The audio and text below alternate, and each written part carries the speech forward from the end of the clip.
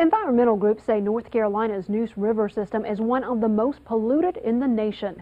Scientists say one reason is that the river is receiving more fertilizers or nutrients than it can handle. Dr. Tom Linden looks at the problem. One warning, some of the images in this story may be disturbing.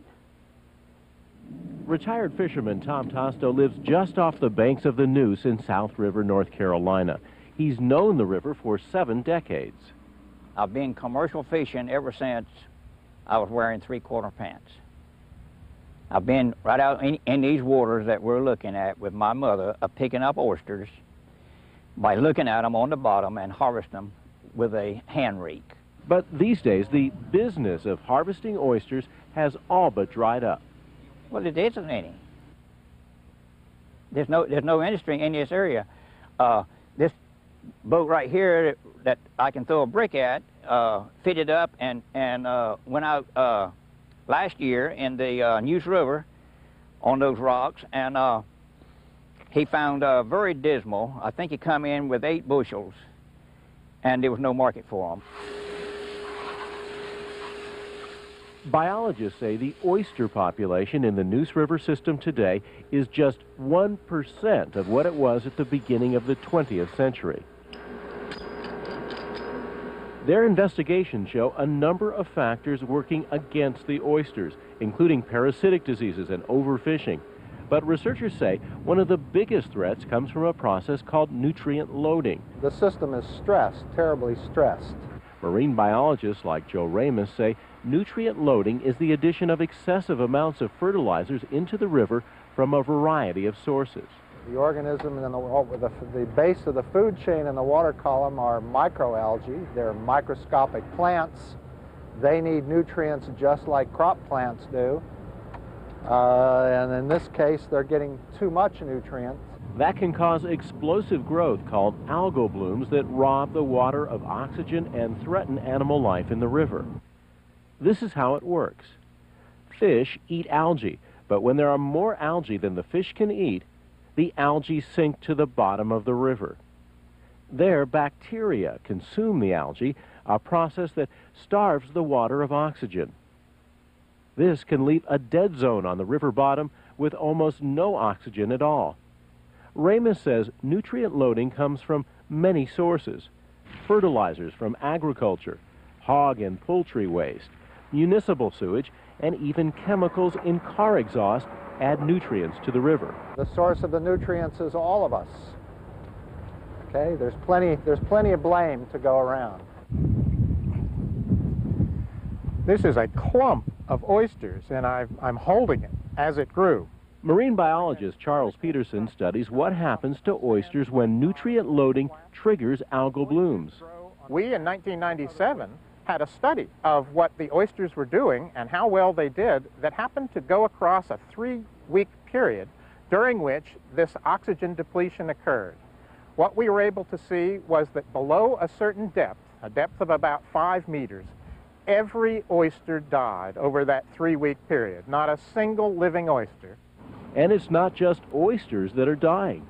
State Division of Water Quality records show lack of oxygen is the suspect in fish kills every year. Tens or even hundreds of thousands of fish can die during a single kill. The fish and oysters can't handle the vast amount of fertilizers, animal waste, human waste, and other nutrients loading the Neuse River system. And these same nutrients are feeding a microscopic creature that some say threaten not only the fish, but people. That creature is Pfiesteria, seen here circling a red blood cell in this microscope image. Botanist Joanne Burkholder was one of the scientists who first identified the one-cell organism. In the case of Pfiesteria, we have tracked this organism and done many experiments with it, showing that Pfiesteria can be stimulated by just about any kind of nutrient pollution, from human waste to swine waste, to poultry waste, and cropland runoff, and fertilizer from our lawns. Over the last several years, former Neuse River keeper Rick Dove has monitored sources of nutrient pollution, which he says contributes to the growth of Pfiesteria and the sickening of fish. In the mid-1990s, Dove and others started noticing dying fish with open sores. We've always had fish die. I mean, that happens in an estuary. But we've never had fish dying with sores all over their body like we do now, and then we're seeing more and more of that. And sores also started showing up on fishermen like David Jones, who once operated a market in New Bern. It looks like his sores, when they're really open, look just like on the fish. But Jones claims it was more than sores that plagued him. In 1994, he began to suffer lapses in memory and started having problems concentrating. His wife, Margaret, explains. He would forget. He'd be in there working with a customer and just walk right out. He would just be sitting at the dinner table eating with us, carrying on a conversation, and the next thing you know, he'd be gone. You'd see him out in the yard walking around. Due to the water and the neglect of the water, I've been made seriously ill. Some experts say sores, memory losses, and other neurologic problems may result from toxic chemicals released by Pfiesteria during fish kills. But some researchers, like epidemiologist David Savitz, say serious questions remain about whether Pfiesteria can make people sick. There's evidence to suggest it might.